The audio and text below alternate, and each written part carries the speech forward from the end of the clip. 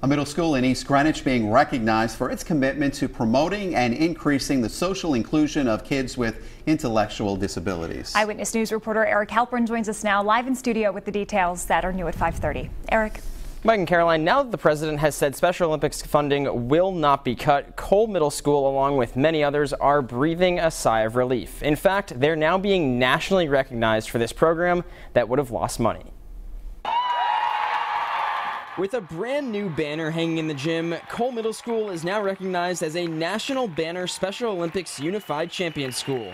Out of more than 6,000 Unified Champion schools nationwide, only about 220 are National Banner schools. And Cole is the first middle school in Rhode Island to receive the honor. It's showing that here at Cole, we have students that want to change the world. Adam Scott runs the Special Olympics programming at Cole Middle School. To get special recognition, it met 10 national standards of excellence. It's not just about us. It's about collectively in the state of Rhode Island what being a Unified Champion School is all about. Unified Champion schools team up students with and without disabilities, having them practice and compete together. But the relationships go much further than the field or court. But earlier this week, Education Secretary Betsy DeVos announced proposed funding cuts for Special Olympics. It was stunning and alarming. According to Special Olympics Rhode Island CEO Dennis DeJesus, the organization gets about $150,000 in federal money.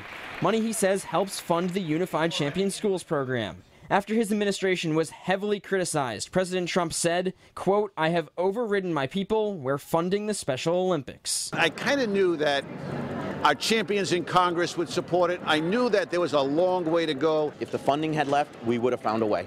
We do. We're teachers, and that's what we do. We are Cole. And by 2020, Special Olympics' goal is to have 10,000 schools participating in the Unified Champion Schools program. Live in studio, I'm Eric Halpern, Eyewitness News.